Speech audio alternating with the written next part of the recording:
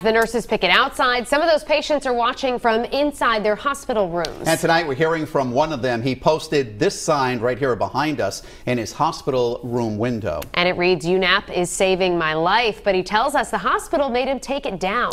Eyewitness News reporter Caroline Goggin went looking for answers tonight. She joins us now live in studio with more. Caroline? Well, Mike and Jen and I FaceTime with James Egan tonight. He's a cancer patient at Rhode Island Hospital. He said the temporary workers that have come in are doing a great job, but he tells us he formed a connection with the nurses he saw each and every day. He wants them to know he's got their backs. A sign of support. I just really wanted to show my appreciation. This is the man behind it, 48-year-old James Egan. A teacher at Mount Pleasant High School, he's spending his summer vacation here at Rhode Island Hospital as he undergoes treatment for acute myeloid leukemia. I was not planning on spending my summer here. It was a surprise diagnosis. Just days later, he began undergoing procedures and he started chemotherapy. You know, with everything that's going on with me, they made me really feel at home.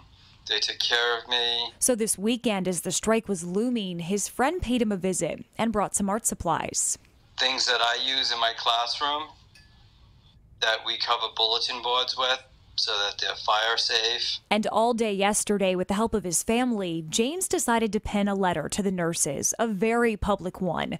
The message, simple: UNAP is saving my life. I just wanted to hang them up and show my appreciation to the wonderful staff here that have been helping me. James says the nurses are thankful for the sign that's now hanging in his window, but the administration isn't pleased. First thing this morning, a woman came in. She introduced herself as the chief of nurses, and she insisted that I take it down. Well, they first said it was a fire hazard, and then they said they were going to clean the windows. The hospital confirms they asked James to take down that sign, but they wouldn't say why. He says he has no plans to remove it. It's right here.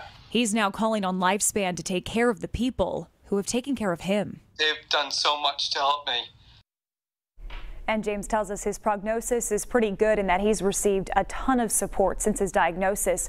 Right now, he just hopes to get the nurses he's grown to know back in the hospital under the right terms. I'm Caroline Goggin, Eyewitness News.